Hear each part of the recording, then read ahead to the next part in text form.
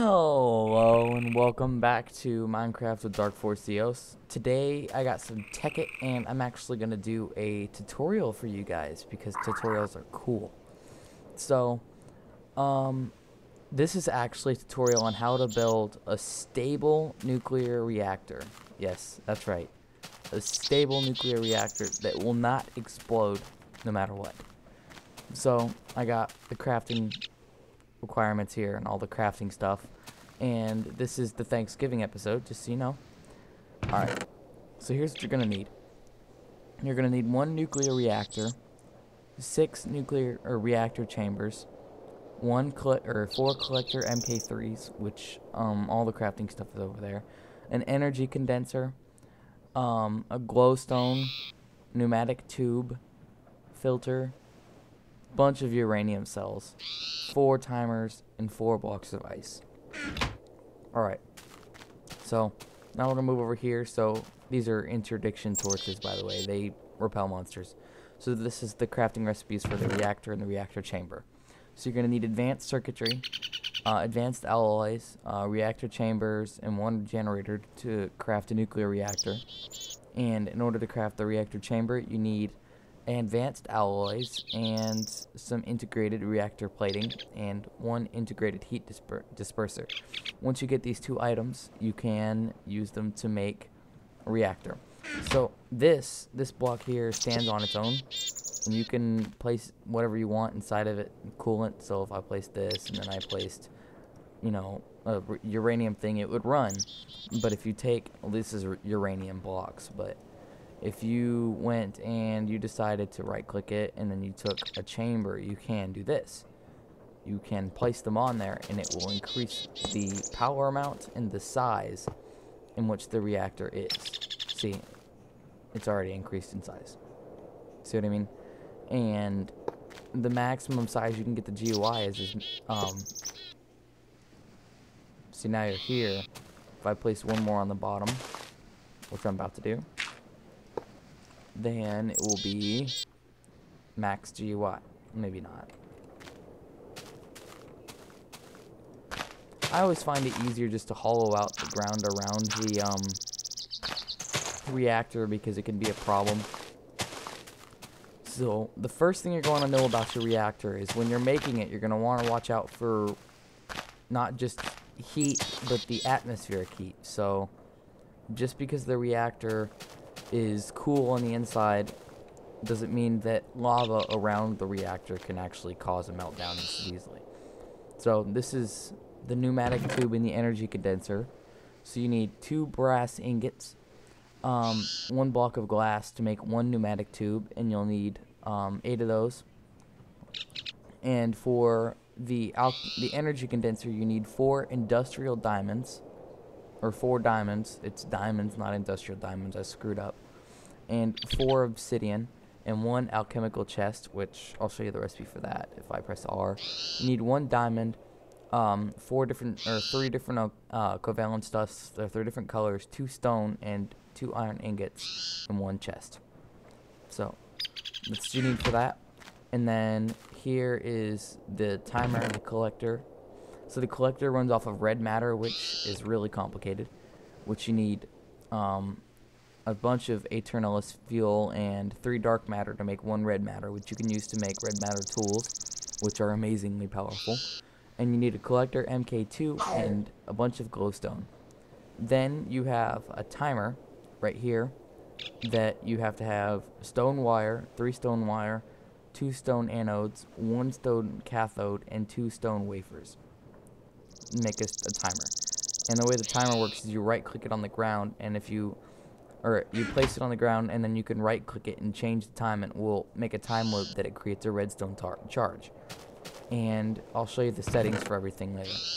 So then you're going to also want your blocks of ice, which I kind of provided a little recipe for that. You need a 0 ring, which is made with, you need this, which is right here, and a water bucket. And this recipe will not use up the 0 ring, so you'll still have it after you do the recipe, and you can do it indefinitely. And then you're also going to need uranium cells, which are refined uranium, which is when you put it inside a condenser, or you take uranium blocks. Here, it shows you the page 2. If you put uranium inside a condenser, uranium ore or uranium ore, either one, it makes refined uranium, which is what you need. So, and then this is how to make a empty cell, which is what you need to make these. And you need a ton of these things, and you're gonna want more than just enough for one batch. All right. So next we have filters.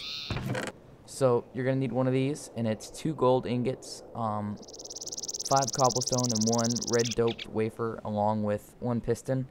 And the red doped wafer is crafted via a silicone wafer and redstone inside an alloy furnace, which is another thing, and you can use anything that's wooden to run it. Okay, now that we've got that down, we got all our ingredients. I already built a reactor, which I'm going to build another one, but I wanted to do something. And by the way, happy Thanksgiving, people. Gobble, gobble goes the turkey. All right, let me fly over here now. We are going to, first of all, I built a test reactor for you guys to show you what it should look like. Okay, so this is what you're going to want to do. First, you build your reactor. Okay, so you got the reactor and the GUI, see? That's your GUI, and you're going to want, first of all, if you're going to build more than one reactor next to each other, you don't want to run it like this, because it will melt down and explode. It's pretty epic, but it will do that. So this is max efficiency, max power. Pretty cool. So here's how it works. These timers, wait, that's a filter, sorry. These timers are set for 0.200 milliseconds, so that's very fast. And every time it hits the redstone circuitry, the filter sends a block of ice from these energy condensers, which above here, the ice reproduces. So if I took one, it reproduces ice. It's pretty cool. So, and the way to do that is you need your collector MK3 right here. This will create energy. You place that above this, and then you place your block that you want it to copy right here. So if I wanted it to copy, say, cobblestone, I'd place that there, and it would start copying cobblestone in the open slots. Okay, and if you want to increase the speed in which it creates things, you can put glowstone on top of the machine, and it will run slightly faster collecting EMC, which is what you need. Then you've got 2 pneumatic tubes leading up to the reactor, which I already showed you that. And then, so that's pretty much the design idea. Now, I want to show you guys, if you build this wrong, this is what's going to happen. So I'm going to break these to show you exactly how bad it is. And also, it will not run, it cannot run on one of these. It can only run on more than one. So, now, this is what's going to happen. The reactor is going to start melting down, and I'll show you some of the key meltdown things. First of all, when it runs out of ice, which we're going to do now, because without ice to provide it. Now, alright, it's going to start smoking, and I'm going to back up, because it's going to blow. Alright. Oh, I need to turn my render distance up here real fast. Sorry. I had it down because I was here, right there normally is where I can run it. Okay. Ready? And we're off. Oh crap. No! Okay. Well, we all heard that. And also, I'll show you the size of the crater, which is pretty dang large. So this is what's left. It's, wow. Yeah. Nothing really. And this is just a broken chunk here. This little grass block, but I lag so bad if I don't pick this stuff up, so. That's all the ice and stuff that it produced in the fuel. The Eternus fuel.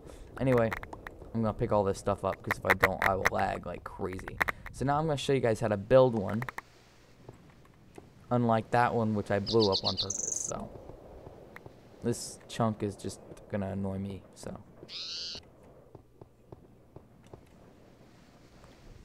Alright, I'm not even going to stress about it.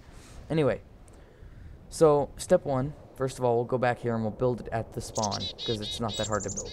So step 1, you're going to want, first of all, I need to access my inventory, so. Alright, we got the filters. We're going to need timers. And this stuff, the reactor can power some very strong things. I made a tri-core reactor, which I can show you guys in some images, that runs really well. So you're going to need a timer, like I said, your pneumatic tube, which is not hard to get. Pneumatic tubes, you're going to need, first of all, let's get rid of this, we don't need it. We already have one built. We're going to need some energy condensers. Boop. Alright. And then you're going to need some, wait a minute. Oh, wait, no. Alright. You're going to need that, and you're going to need some collectors. Boop. And then you're going to need some glowstone. That's pretty much it, other than the reactor chamber and all that. So, once you've got all that stuff, then you can start placing the pneumatic tubes. First of all, I prefer to have them 2 away, but you can pretty much set them as far away as you want. I mean, just think about it, though. The farther away the pneumatic tubes, the farther your ice has to travel to get to the reactor, and the longer it's going to take for the ice to get there. Now, granted, that doesn't mean that the reactor is going to melt down because the ice can't get there fast enough, but it's a good idea to build it fairly close. I mean, I don't like my stuff right up on it, but I don't like mine ways off either. So, now, you place your pneumatic tubes hooked up to the reactor on all 4 sides, and this is important. This is really important in order for the filters to work. Now, you take your filters and you stand with your face towards the place you're going to place it, like if you're placing a dispenser, and you place it in that direction. What you want is you want that hole to be pointing towards you, and you want the yellowish color to be pointing towards the direction you were standing when you placed it. Otherwise, it will not work properly. See? So you want the hole pointed towards you like in a dispenser if you're trying to place dispensers. So, that's not too difficult, is it? Now you place your alchemical chests. I forgot to grab the ice. You place your chests here. And I can show you also that this is capable of running some very powerful machinery. So, now we've got that done. You place this on top. Alright.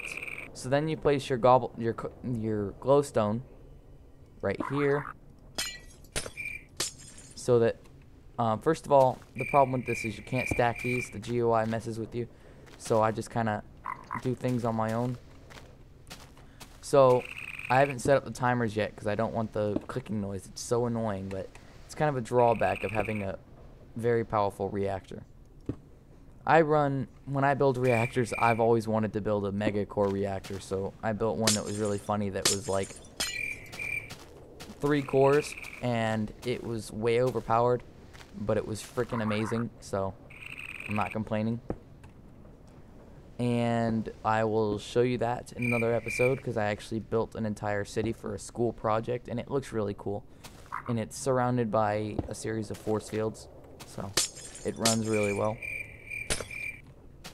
Now that that's all done, let's place this last one here, and then I can set up the timers with the loading mechanism. Now my recommendation is to set up the timers and just fill the reactor up with ice before you place the cells in, because the cells immediately kick in, and if you have no ice in your reactor, then your reactor is going to blow before you have a chance to finish it. And so it's a good idea to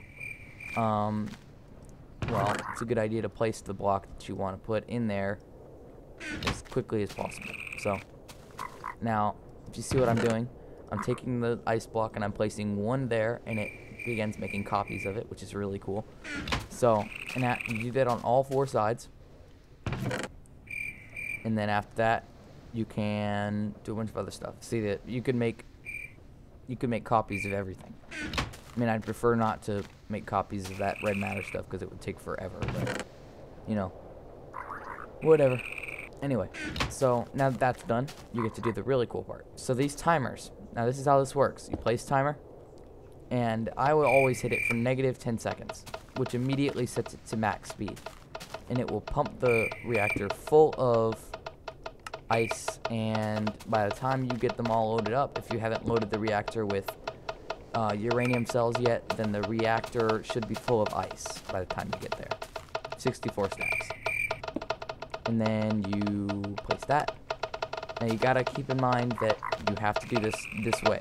Okay. Now, the next part you're gonna want to do is... Wait, that's my old inventory. Yeah. Wait a minute, I forgot to show you guys. This is an amazing armor. I love this armor. Okay. Charging. This is like my favorite. Ready?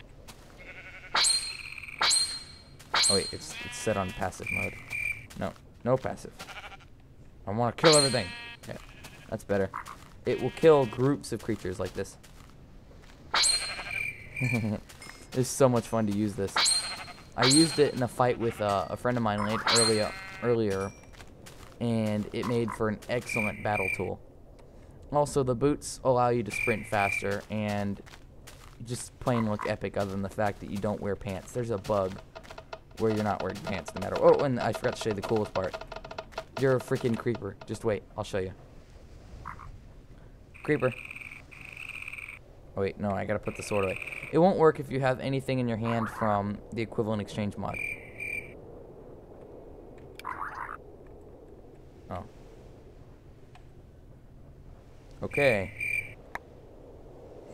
You can literally blow stuff up. It's pretty cool. See?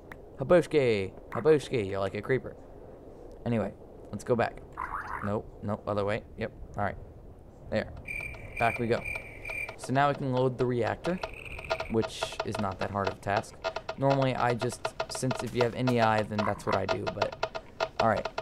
This specific class that I had built was meant to run the stuff, you know. And I'll show you how amazing this machine is. It immediately detects there's an opening, and it fills it. Watch. Just watch the reactor, see? So now we can take all of this, get rid of it, because I can't use it. Anyway, I've been experimenting with weapons to use against a friend of mine, another battle. If you remember the fun Tekkit server fun with Zach, we had a battle and he won with the nuke. Well, I figured out the gem armor's secrets, and you could shoot lightning and all kinds of other cool stuff, and I found out a whole bunch of other things. So now you fill it with uranium cells. Blah, blah, blah. Make sure you turn off trash mode. Otherwise, it will delete every time. Now, this is important because if you do any more uranium cells than this, the reactor will blow. So you place them in this way.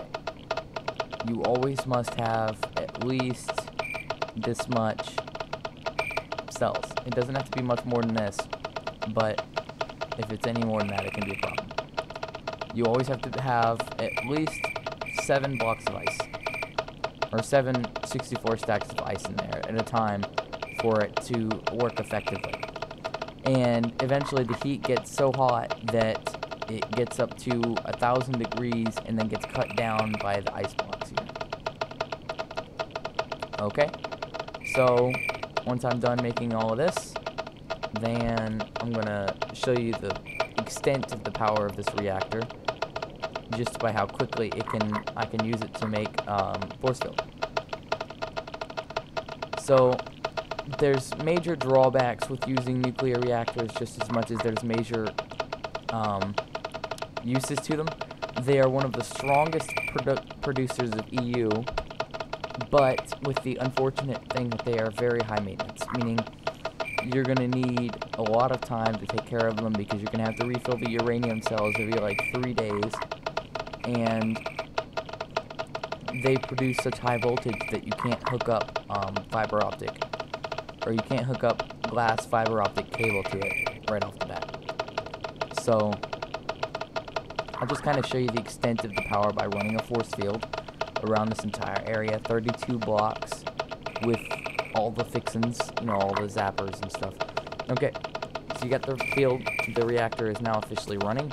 So now we need to clear my inventory by pressing this, and then we'll take some high voltage 4x4 cable, or 4 INS cable, which is huge cable. You'll see.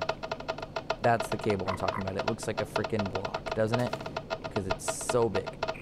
Anyway, you take this high voltage cable, and you hook it up to your power system. So in this case, it's a force power injector.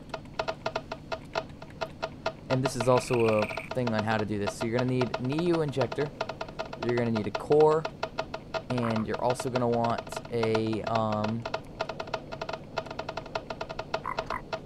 some kind of projector. So I like to use area because that projects it over a certain area. Like the range is like 32, which doesn't necessarily mean 32 blocks, it just means 32. Okay, that's done. Okay, so we got all of this set up. The MFFS area projector, force field core, an EU injector. We need a lever. That's the best possible tool for this. And I'm gonna want a blank MFFS card. There. Now here's how this works. You place your injector, and then you place the core on top of it, and then you place a lever on the injector, and you pull the lever, and it runs both of them immediately. And after that, it'll say that it has some force power after you take it out. And this is the amount of force power you have access to, and looks how quickly it's charging. It holds up to 10 million, I think. Alright, and then you take the blank MFFS card, and you place it in there, and what you end up with is an MFFS frequency card. Okay, now what you do with the frequency card is, you place your projector, you place your lever to power the projector. You can even run it with other means, and then it doesn't look like it's about to go, but after that's done, you take your card, you right click it, you choose your settings. I'm going to choose 32 because it's the max power. So, and you place the card, and it should power up, and habushki, you have a field. So you have this massive force field if you're looking. You can see from my camera screen, this is a really big force field. And even the force field loads fast, so it reaches up to about here. And you can also upgrade it with other powers, like I'll show you one of them. You can do, let's see, there's zapper upgrade. Let's see, here's the zapper. We don't need that anymore. We don't need that anymore. Oops, my screen just popped off for a second there. Zapper. Let's try dome. And we'll try underwater. And maybe camouflage. The camouflage is pretty cool.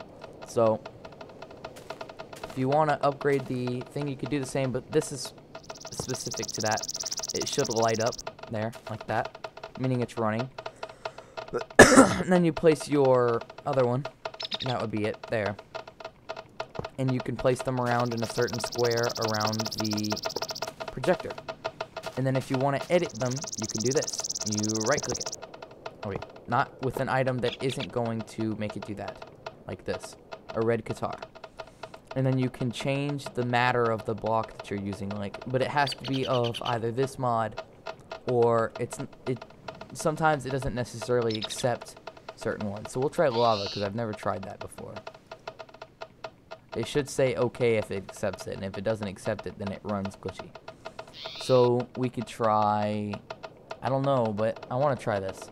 Let's try creeper spawn blocks. Nope. It'll say okay. Let's try TNT. And it'll work with TNT. Okay. So now, if you want to upgrade it or change it, then you go in and you take the MFS card out, or you can just turn off the power, and it will reset it to look like this. Now it all looks like blocks of TNT. And also what the zapper upgrade does is it changes it so that the it gives it a power. Plus this is now a dome. So you can actually go underneath it. See? But you wouldn't normally be able to do that because the force field creates a little cube around you. Like if I went and I broke the dome upgrade and turned it back, you'll see. Let me break it. And you'll see. And bust the dome. Turn off the power. Turn it on. With some lag. And then the force field will be up. And if you notice now, it's a cube. And it will run all the way down to, at a certain point, which is 32, because the force field, the projector is the exact center of the field. So it'll run this way up, and it will run this way down. So the same amount of blocks upward as it will downward, which is pretty dang big. Let's see what other blocks it can transform into. Let's try under. It'd be kind of cool, actually, if you could do that. I don't know why, but I'm going to test it anyway, even though it doesn't say okay. Ready? Click. Click. Let's see what it does. Oh, it's completely invisible now. You can see on the mini-map in my right-hand corner that it is still there. The red line represents the field. It just won't show. Let's try this. Nope. Alright. I gotta think of one that's interesting and cool. Also, the field does not produce light, and it will let it will let other things in. Let's try doing a Nova Catalyst. Or Nova Cataclysm. Let's see if that works. No? Okay. You can pretty much do anything, though. Anything from equivalent exchange, it'll accept. Like if I chose a, let's see. Can't think of anything from equivalent exchange now. Alright, let's go back, and no, we're gonna go this way. Dimensional anchor. Not power teleporter. There, let's see what that does. Nope, not gonna work. Alright, take that back. Let's see, Booze Barrel. Okay. I think these will work. Nope, alright. I guess not, because sometimes they don't work, so we could try, let's try these, because these are source, so, nope, not gonna accept that one either. It has a very few range of what it'll accept. Oh, it'll accept mushroom block. Okay. Let's try melons. And Basher would have a temper tantrum. Yes, melons will work. Alright, let's try the melons. Melon apocalypse. The great melonocalypse is upon us. Man, Basher would love this.